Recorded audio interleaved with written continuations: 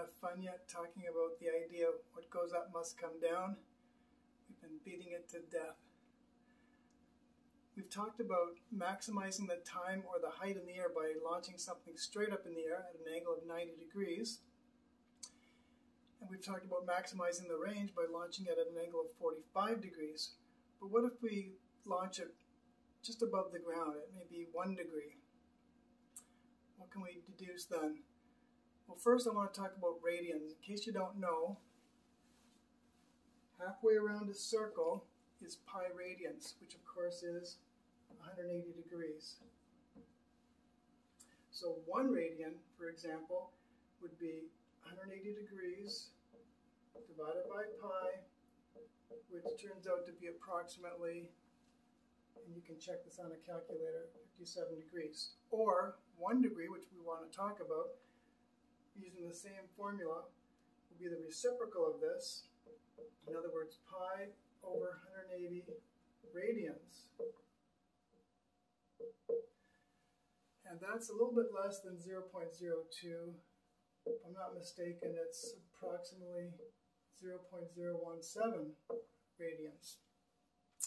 Furthermore, the sign of theta, if theta is in radians, which is one reason why we need to do this, can be approximated by theta, the angle itself, minus the angle cubed over 3 factorial, plus the angle to the 5th over 5 factorial, minus, you guessed it, the angle to the 7 over 7 factorial, etc., etc.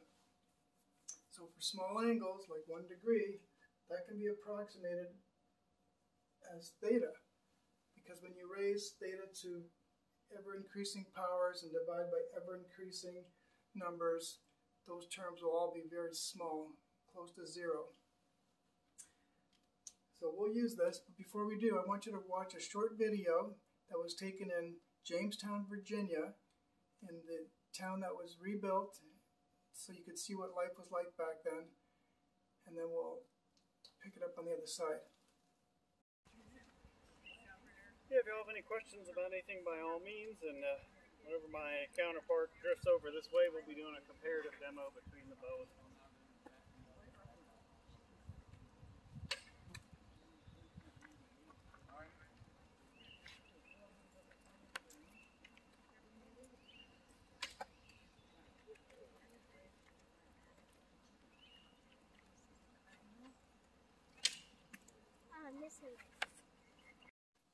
Okay, so you notice that that very talented Native American archer was demonstrating his skills like they used back in the day when Jamestown was founded in Virginia around the early 1600s, and way before that, of course.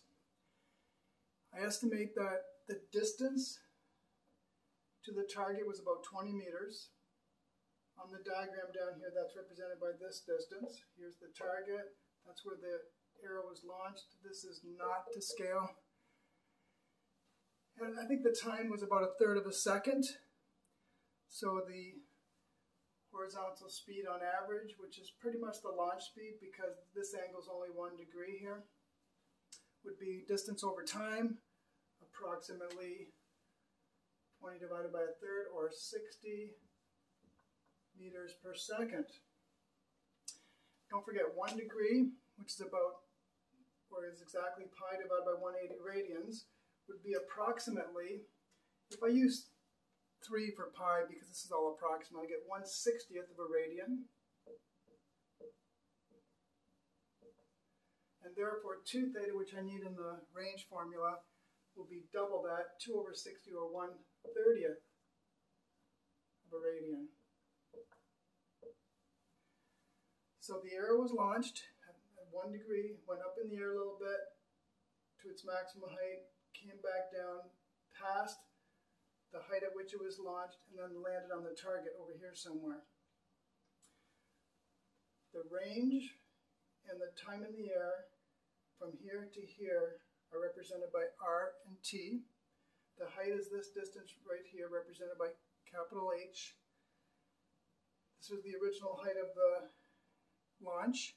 So let's calculate the time and the range from here to here, the maximum height from here to here, and then we'll calculate this distance over here as well.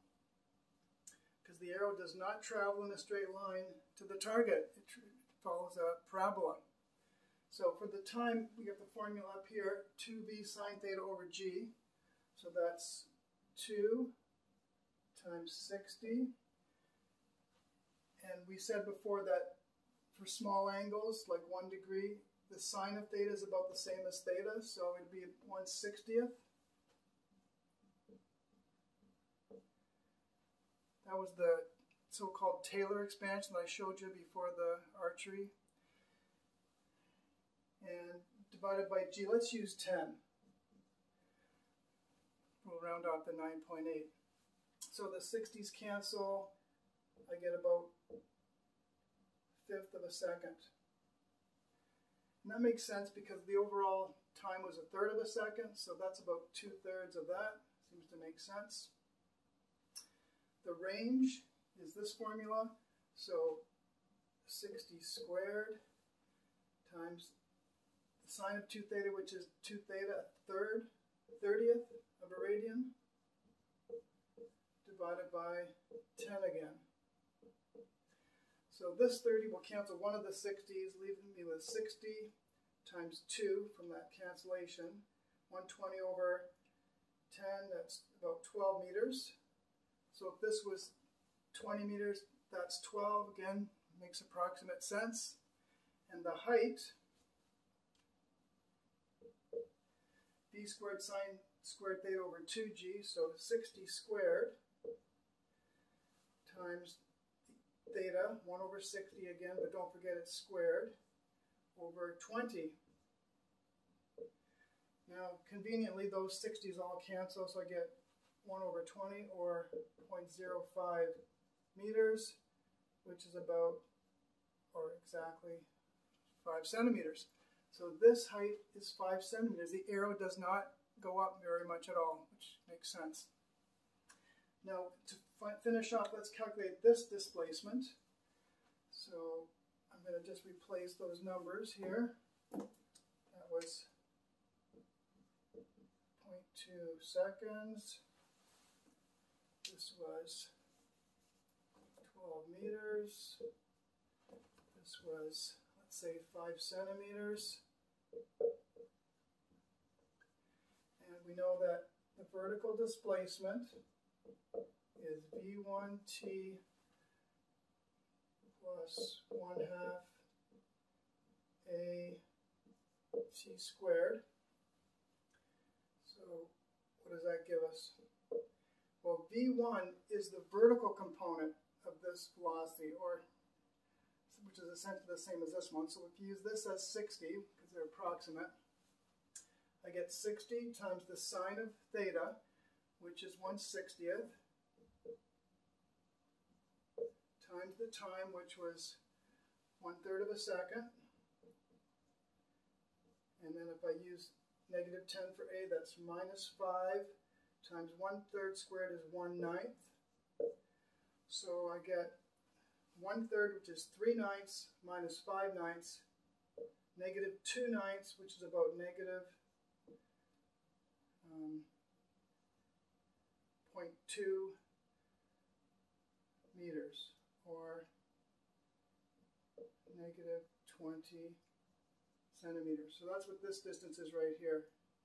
If I include the minus sign, it's negative, but if I don't, it's just 20 centimeters. So there you have it, a very good example of projectile motion when the launch angle is almost 0. So please share this with as many people as you can, get them to subscribe, have them watch lots of my other videos, and we'll see you very soon. Take care.